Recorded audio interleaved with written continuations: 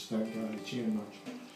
Anyway, what we're going to try and do is recreate the sound of the 1890 when this was made. There's a tune we're going to play which was written in 1867 called the Boatman, and the banjo is from 1890, so it's kind of roughly what you might have heard. We're going to use another ancient instrument. This is called an Appalachian Mountain dulcimer. It's a modern version of it, but it goes back to about the same era.